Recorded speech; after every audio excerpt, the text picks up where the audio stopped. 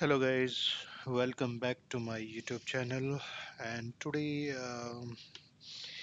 I'm going to discuss about one of the interesting option that we can configure in Office 365 between two tenants.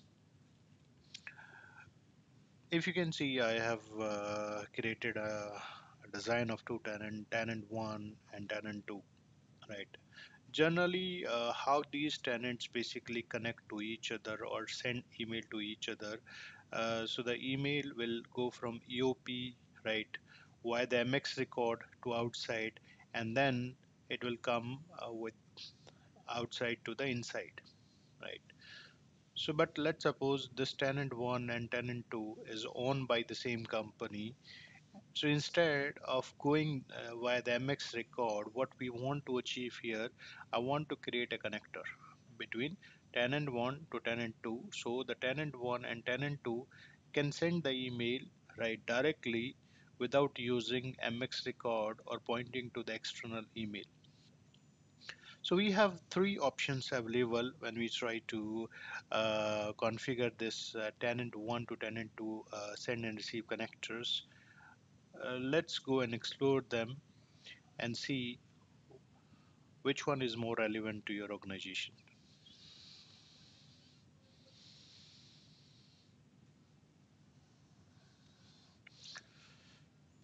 So this is one of my tenant. So if you go to your Exchange Admin Center, right, under the mail flow, right, you'll see an option called connector. Before I go to that part, I would like to show you what is the domain that I have, right, in my environment.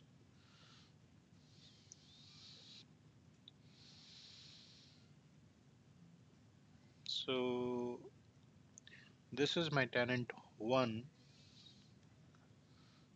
and if you go to your domain, then you get to know about.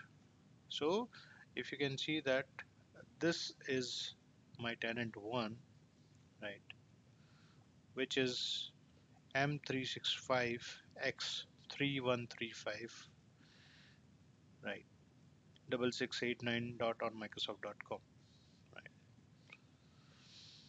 If I go to my second tenant, which is here, and let me open the admin center here.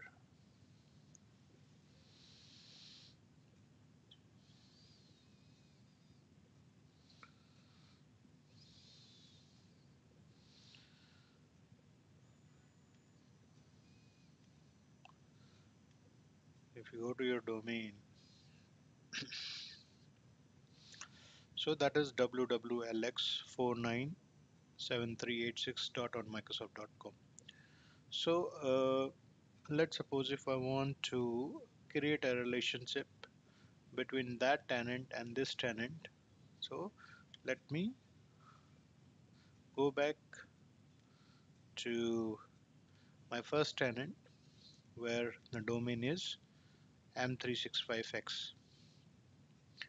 Go to your Exchange Admin Center. Under the mail flow, you'll able to see an option called connectors. If you go to the connectors, there's an option called add connector. So now in this particular connector, we have three options. First option, if you want to create a connector from Microsoft 365 to your on-prem Exchange server, that is the one option. Second options you have if you want to create a connector from Office 365 to a partner organization, right? So what I want to do, I don't have on-prem Exchange. My both tenants are in Office 365. Now I want to create a partner connectivity. So you just need to choose this, right? And after that, you can just mention, right? You are creating from Office 365 to partner, right? So now Office 365 will use this connector to connect to the partner, right? So we call it a send connector,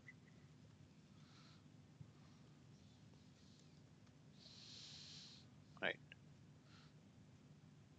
For this particular organization, we are creating a send connector from Office 365, means from this tenant. send connector to domain. Next, then it will ask you, we have two options. Either you can set up a transport rule which can redirect the messages for that particular domain, or you can add the domain. There is a possibility your tenant might have one domain, or there could be a possibility it might have more than one domain. So what you have to do, just go and type the name of the domain and click on this plus button, and if you have more than one, then add the another domain also. Click next. Then still I told you we have two options. You can use the MX record associated with your partner domains. So it will go via the MX record, or you can route through the smart host, right? So we still have two options. If you select this option, then it will ask you from where you want to route it. Do you have any smart host configured between them, right? Or you want to use MX record, right? So let's suppose I don't remember the name. So what I'm going to use is just specify the name of the tenant here and click next. Now it will ask me, right? So I, always it asks you to use the TLS, transport layer security, to make the connectivity between this tenant and that tenant, and now it will also have issued by a trusted certificate authority. So you need to have a SAN certificate. In my case, my both tenants are Microsoft only, so I don't need to choose this options, but in your case you have to select this option and you have to specify the, the name of the domain, and you need to have the certificate available for them. So I'm not selecting it. Click next. Now it will ask you a valid user ID for that tenant. So let me go back to my previous tenant. Let me go back to the users, and I'll find it out one user, and then let's suppose if I'm looking for this particular user to whom I want to send the email. Why I'm selecting this user only? Because I already logged in with this user in the Outlook. Let me show you the Outlook before we are adding. We don't see any email here, right? There's no mail coming, right?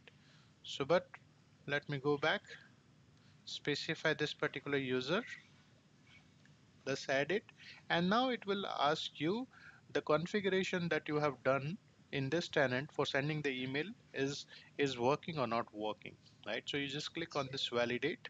So this validate basically generate one email and try to check the connectivity from this tenant to the another tenant which I try to configure here. If there isn't any issues, any error, we'll able to see during the validation itself. And if it is successful, the user which I specify here will receive the email from this connector itself, which can give a validation the connector is working properly, right? So let's wait the validations to be complete. Generally this validation will complete within 60 seconds. Now you can see it here. So the connectivity is done. There is no issues. How it will validate the connectivity? You can see it. It try to resolve this domain. It was okay. It checked the connectivity to Office 365. It was okay. Send the request. It was okay. Right. TLS. It was okay. Right. So that means it is good. Right. Same way, it send a test email to the users, and the test email gone properly because this account is exist and the mail was generated. So you will able to see this email on the user side. So now click next, right? And then now you can click on this create connector. Once you done it, it is done. You close it and it will show you. So now this tenant, which is my M365X tenant, able to send the email to WWLX tenant.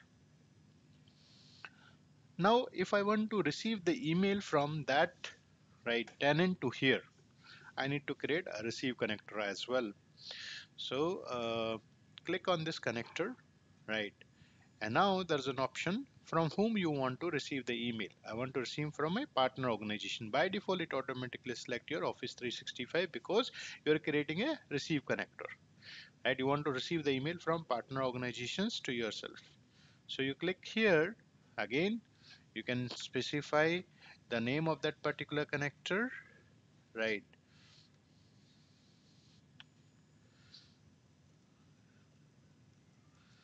Receive connector,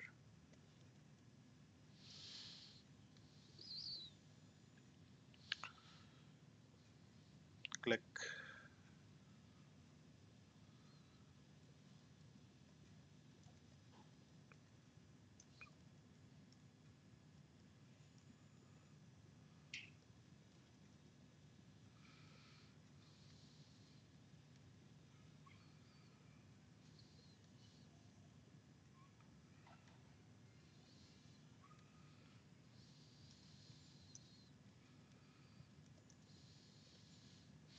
So click next.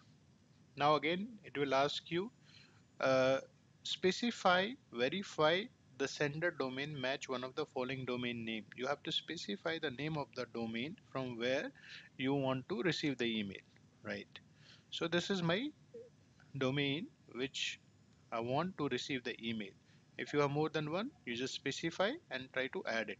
There's an option also specify the IP address, but we are using Office 365, so domain name is a better option for us.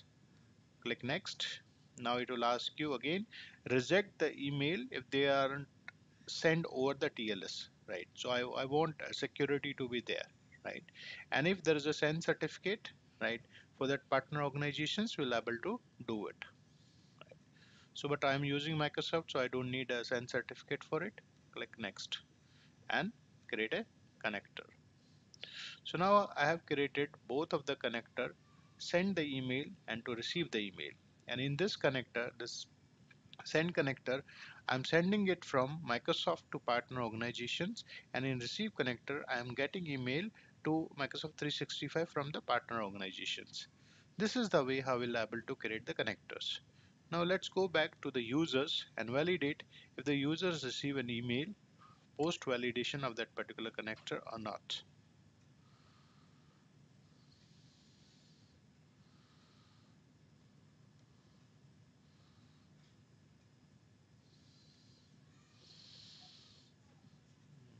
I'm just need to wait, need to validate it. There's no email. I should get an email. Let me check this send connector. There's an option called validate. So once I do it, I'll get a revalidation also. So it will generate an email and try to send on this particular www.lx497386.onmicrosoft.com domain, and that is our domain here, right? 497386 on microsoft.com. So let's wait the validation to be finished.